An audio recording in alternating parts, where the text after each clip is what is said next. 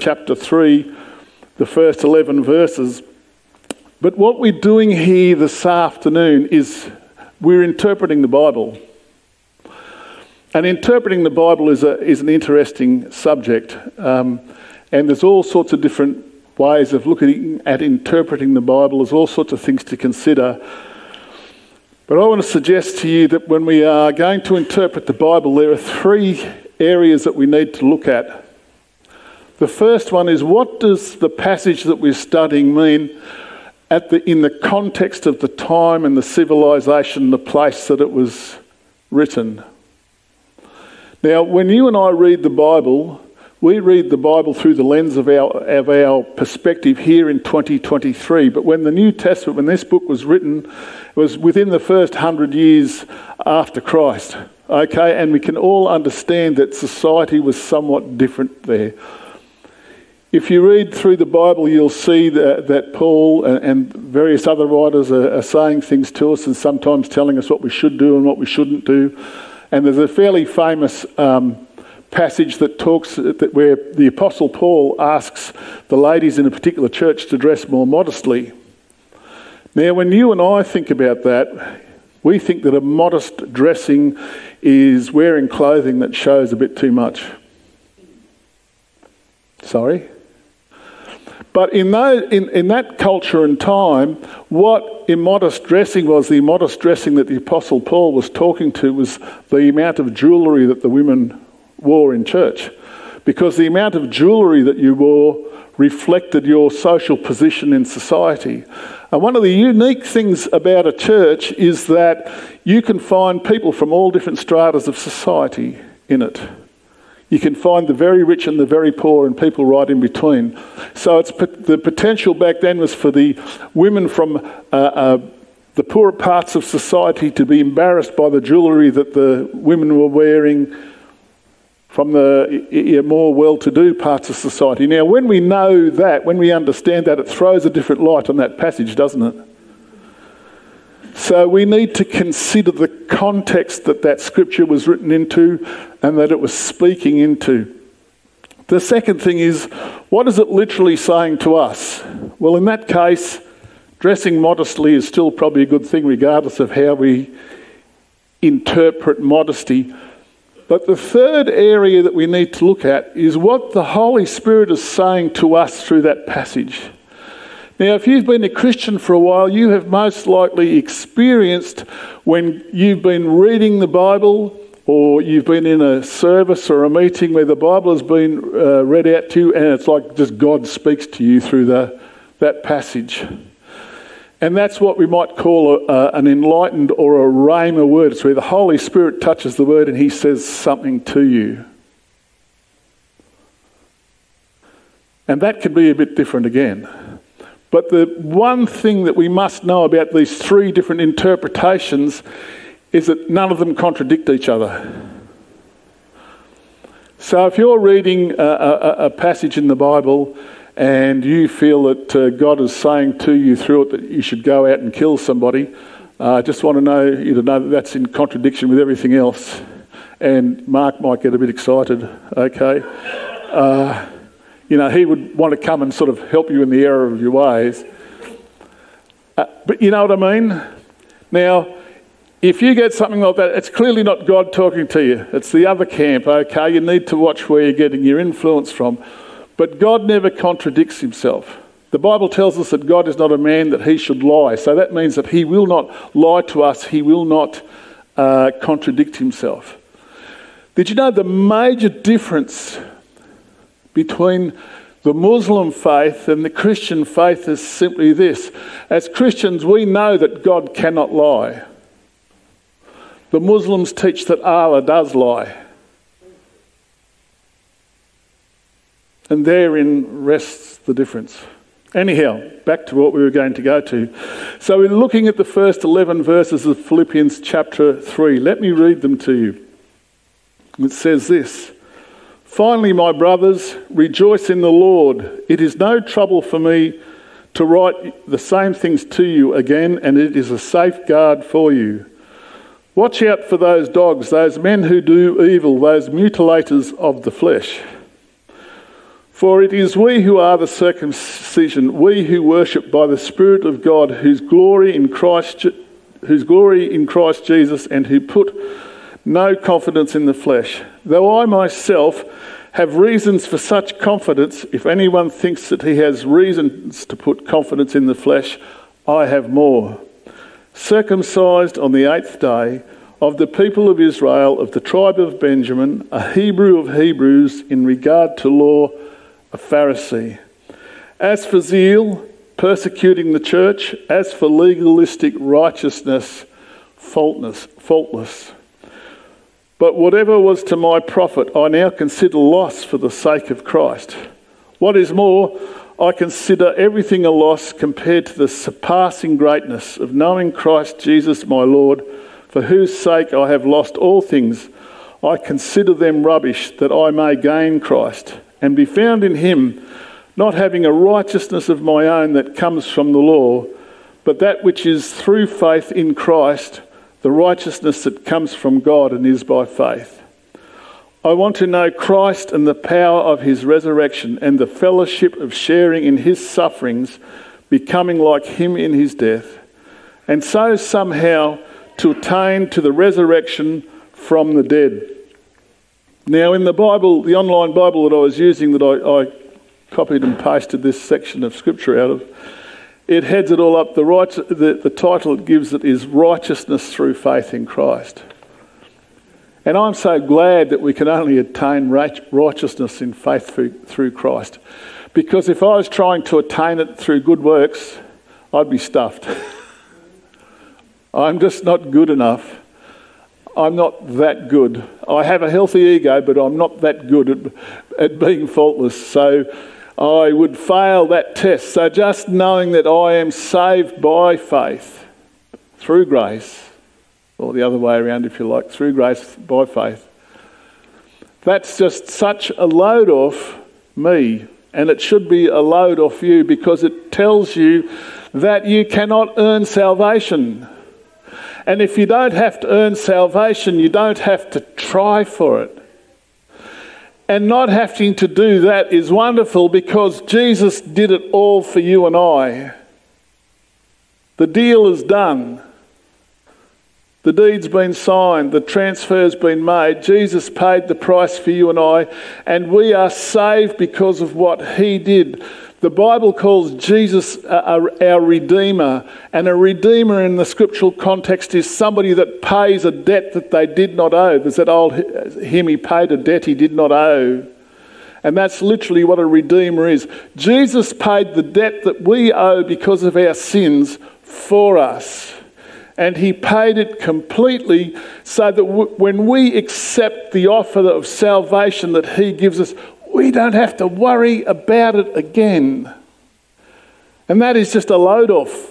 Seriously. Why would you want to try and earn salvation when it's already been done for you? Why would you want to try and strive for that? Because we have righteousness that comes through faith. The Bible says that faith is when we call things that are not as though they were. And we get that when we get a word spoken to us by God, that rhema word that I mentioned earlier, and he gives us saving faith, and we know that we can be born again by saying yes. So that which is not, which is our lack of salvation, becomes true because we have faith and we believe what Jesus did for us.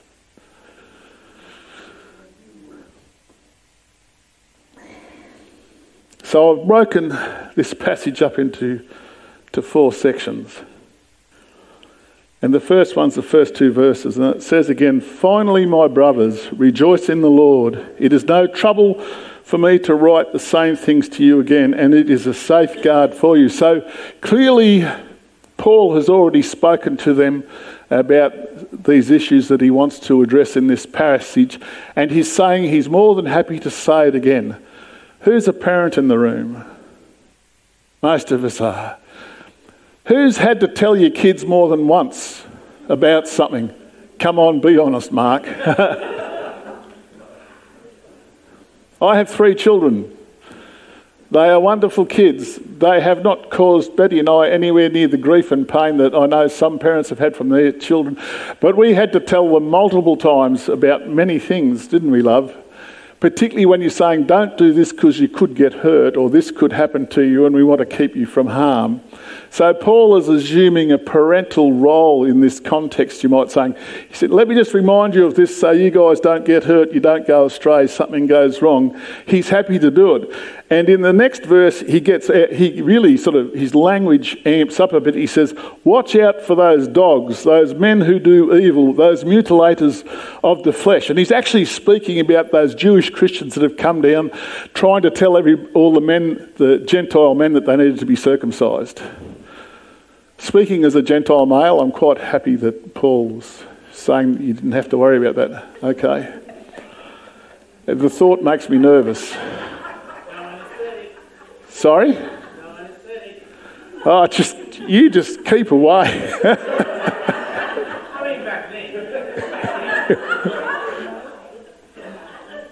You know, I have this averse reaction to my own blood. I go white and I faint.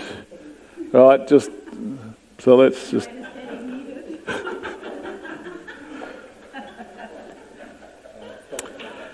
But you know, this parallel still plays out in our society today, in the church today. There are people who will come and tell us that we need to do extra things to be saved.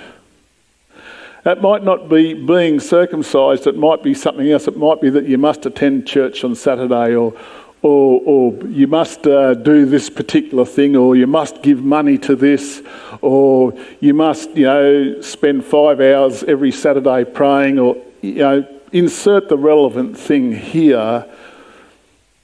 But anybody that wants to add to how we are saved, they're a mutilator of the flesh as far as Paul is concerned.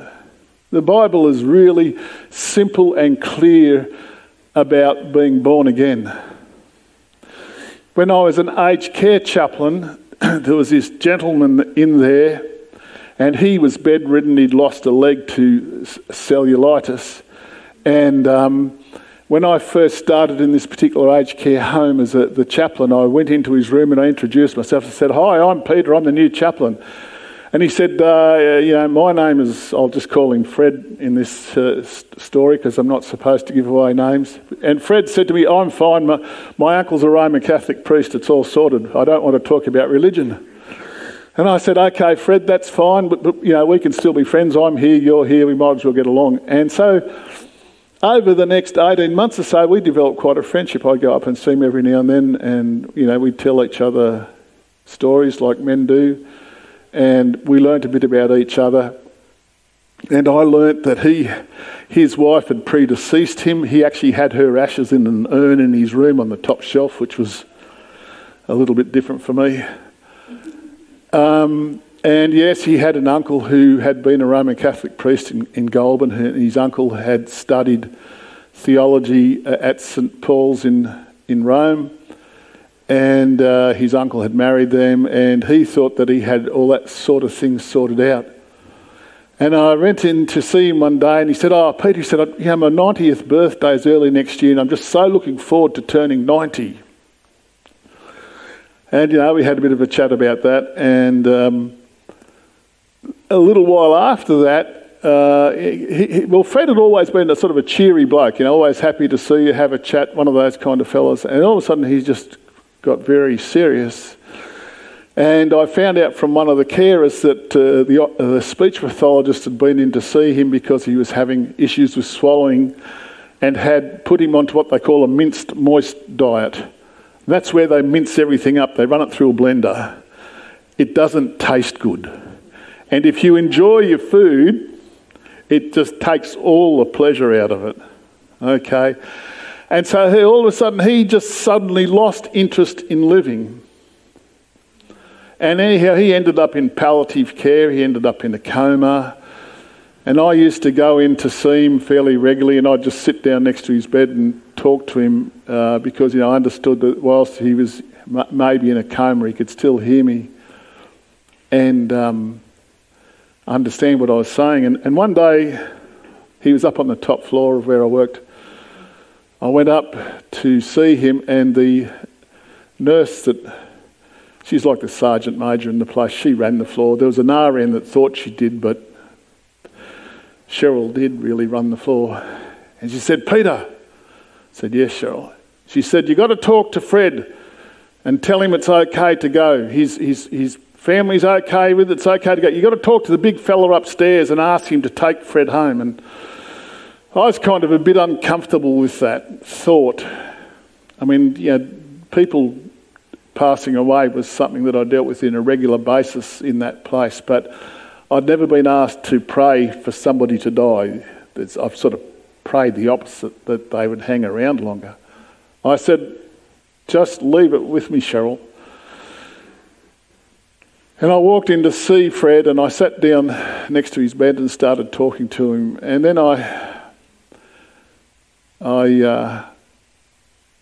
the thought just dropped into my mind that maybe the reason he was hanging on was because he was uncertain about what came next. And we've all heard the story of the thief on the cross, that Jesus said, "You'll be welcome this day with me in paradise." Now, he didn't tick any of the boxes that we might like people to jump through to become a Christian. He just accepted the offer of salvation. He called on the name of the Lord. So I said, "Fred, I don't know if you're hanging on because you're not certain what's coming next," even though he tried to tell me when I first met him that he was okay with what was coming next. I said, "No, you can't speak right now, but you can call on God and ask him to save you. You can do that in your mind. And if you do, God will save you and your future will be sorted out." And I talked to him for a few more minutes and said, "Fred, I'll come back and see you tomorrow."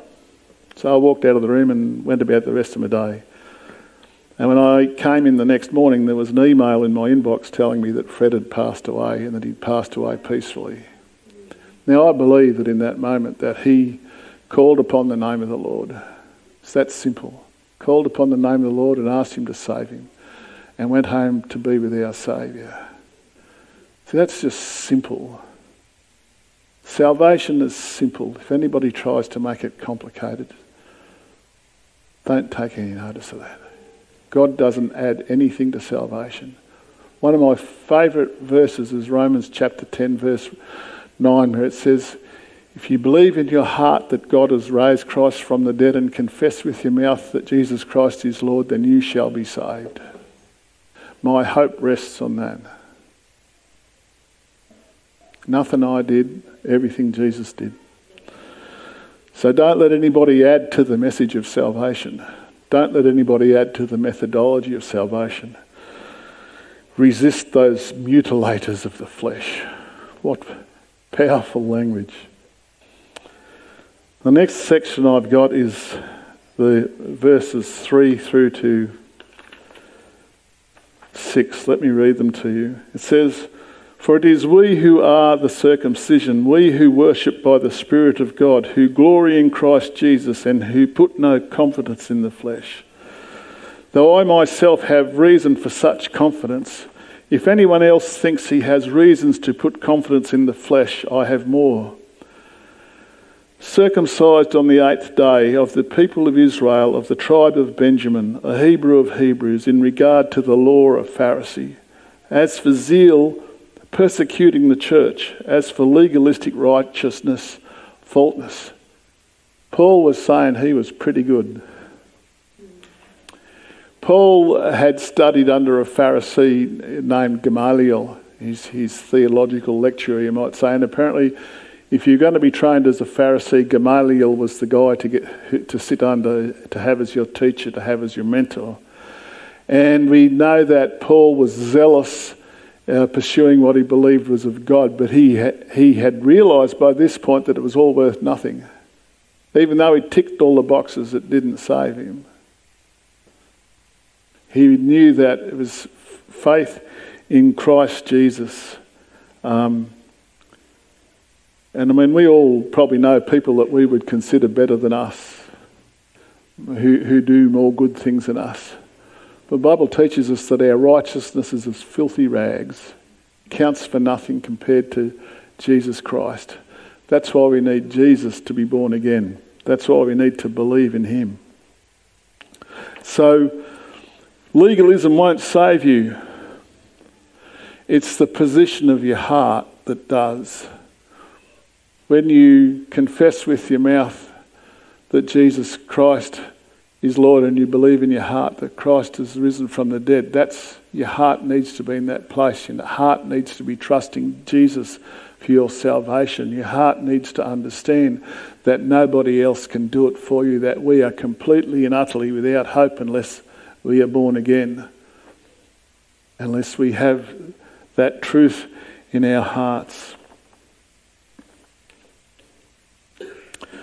So then verses 7 through to 9 says this, "But whatever was to my profit, I now consider loss for the sake of Christ. What is more, I consider everything a loss compared to the surpassing greatness of knowing Christ Jesus my Lord, for whose sake I have lost all things. I consider them rubbish, that I may gain Christ and be found in him, not having a righteousness of my own that comes from the law, but that which is through faith in Christ, the righteousness that comes from God and is by faith." So he's realised, he's saying here that, all my efforts to be good, to fulfil the law, are of no avail, but that it's faith in Jesus Christ that saves me. See, that's what we need, is faith in Jesus Christ. So many people want to do this and they want to do that, and it bothers me at times when I see what people want to add to our faith. We get people that want to, they want to observe some of these old customs. Paul says that if you want to go back to following the law of the Jews, you've got to follow the whole lot. You can't just take a section out of the Torah and say, this is what we'll do. You've got to do the whole lot. We don't need to do the whole lot. Our position comes from not what we do, but from what we believe and where our heart is. We have to understand that we can't save ourselves. I know I'm repeating myself a bit on that subject this afternoon, but I think there's people here that need to hear that. You need to understand you can't earn your salvation. There's nothing that you can do on this earth that will get you saved except to believe in Jesus Christ. It's that simple. Paul understood that all his good works were not of any profit to him. Paul then goes on to say in verses 10 and 11, "I want to know Christ and the power of his resurrection and the fellowship of sharing in his sufferings, becoming like him in his death, and so somehow to attain to the resurrection of the dead." Now our hope, our trust in God is that we understand that we'll be resurrected from the dead. That's what the Bible tells us. That's God's promise to us. Jesus told us that if we followed him, if we chose to follow him, that we would know trouble. He does not promise that it'll be an easy life. He promises that we will have hard times, because that's simply just the nature of this world. But one of my favourite parts out of Psalm 23 is that those verses where it says, "Though I walk through the valley of the shadow of death, yet I will fear no evil, for your rod and your staff, they comfort me."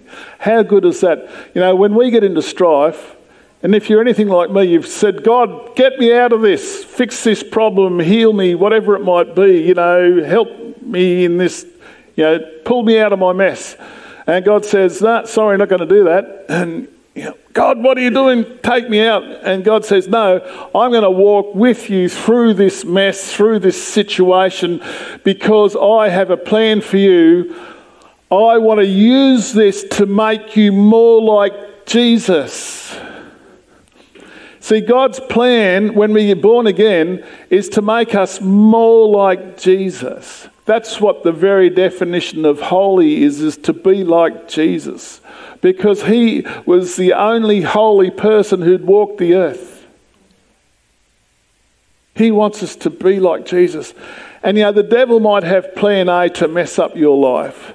But God has plan B, and that's to work everything together for good for those that love and honour the Lord Jesus Christ. See, the devil wants to take us down, but God wants to build us up. God wants to make us more like Jesus. So the devil might think that he has the best plan, but the reason God has plan B is because B stands for better and best and all those kinds of words, right? God has plan B, the best plan for you and I, because he's going to use it to shape us into the man or woman that he has made us to be. And look, honestly, I don't know why. I mean, we've all gone through things in this life and you think, when will this end? God, how are you working something out in me? I remember Betty and I, a number of years ago, I bought this little business in Canberra, and it's the only business I've ever had fail, but it failed. And I was complaining to God about it quite strongly. And, saying, God, I did this because I thought you wanted me to do this and I haven't succeeded in it, and why haven't we succeeded? And I've done everything that I thought you wanted me to do. And, rah, rah, rah, you can imagine probably some of the things that I said. And God said to me, son, he said, you might call it a failure, but I call it a success because I've used it to teach you what I wanted you to learn. That shut me up. I stopped complaining straight away. Well, almost straight away. But, God spoke to me clearly through that. He said, son, I've used this to teach you something, and the value of what you have learnt is greater than the value of what you have lost.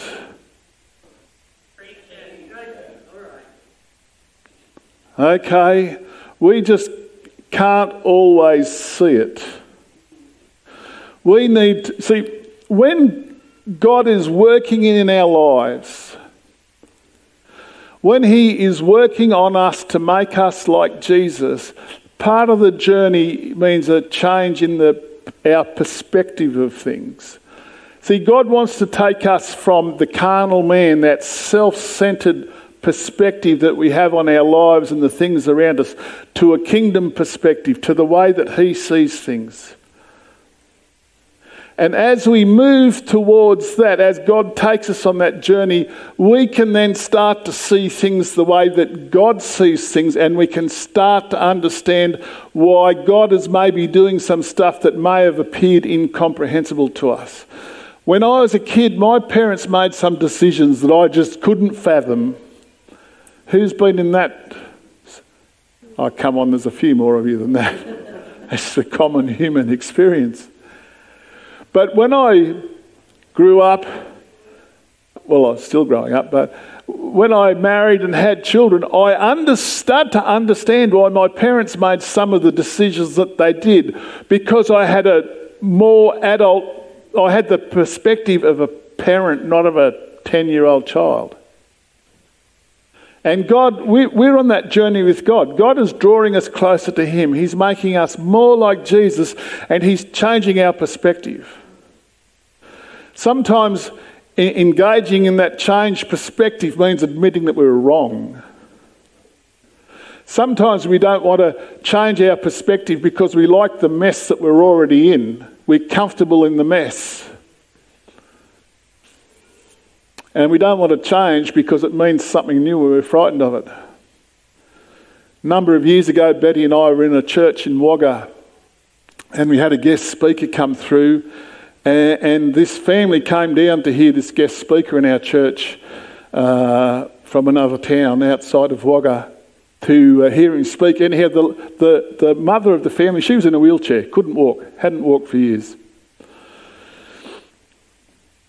Came into the meeting. The meeting was a good meeting. At the end of the meeting, there was an opportunity for prayer, for healing. This gentleman has a healing. Well, he doesn't. Well, he's passed away now, and he had a healing ministry. And this lady went out the front. He prayed for this lady. She got up out of her chair. She walked around the building. She walked outside and walked around the building and walked for the rest of the night. When we saw her next Sunday, she was back in the wheelchair.